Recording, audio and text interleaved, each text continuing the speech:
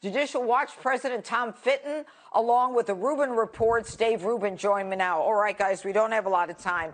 Tom, you know I love you. You get information from that Congress can't get all the time because you sue everybody. Let's talk about the big tech, Section 230. For some reason, they get protected. What can we do about their protection?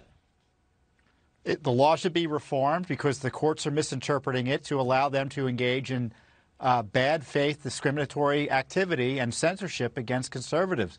They just locked me out of Twitter yesterday after I posted a tweet that they had previously found to be not in violation of their rules. It relates to the HCQ drug.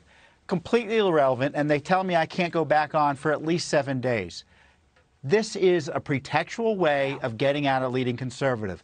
And it's not about just censoring people for saying the wrong things. They don't want us to be on the internet anywhere. So going over the Parler may work for some time, but I guarantee you, or I predict, unfortunately, that Parler won't be around in a few weeks, the way things are going. It isn't. It isn't.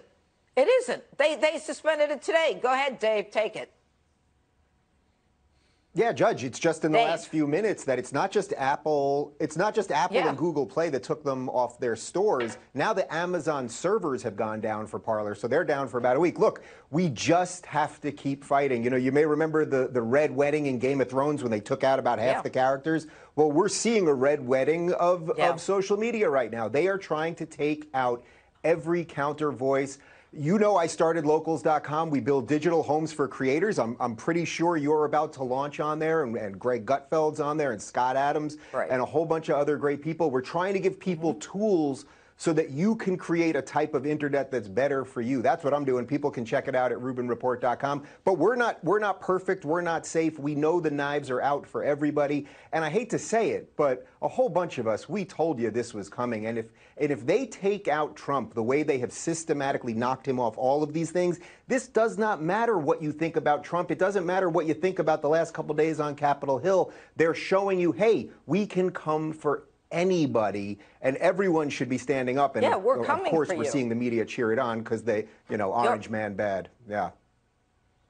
I mean, the left is taking the position. At least we take responsibility for what we do. Go ahead, Tom. Yeah, I mean, that violence was inexcusable. But the left has now said if you oppose their policies, that's the equivalent of violence and you have to be removed. If you raise questions about election integrity, you can't be on the internet. If you raise questions about the lockdowns, you can't be on the internet.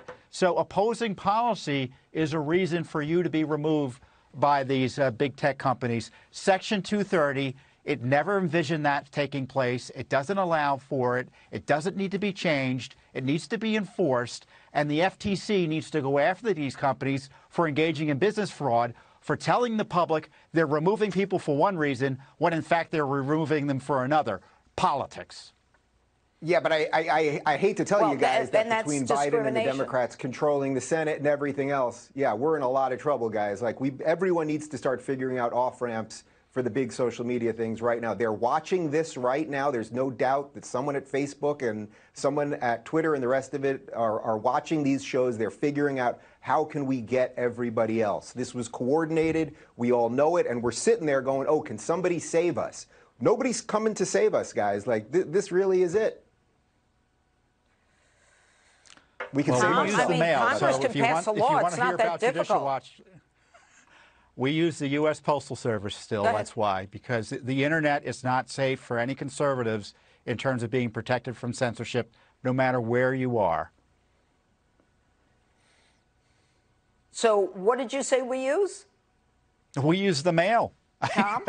I mean, it may be that we just have to communicate the old-fashioned way. The U.S. Postal Service. I don't know. Dave Rubin has a good idea. Dave Rubin has a good idea with locals. You know what, Judge? Anyway, gentlemen, good to have you both on. Yeah, go ahead. Look, David beat Goliath, right? Like, the little guy can beat the big guy. These things seem huge. They seem all-encompassing. They seem ubiquitous, and like we can never escape them. But they will destroy themselves, and we just need to build some things in the meantime. Yeah. We hope.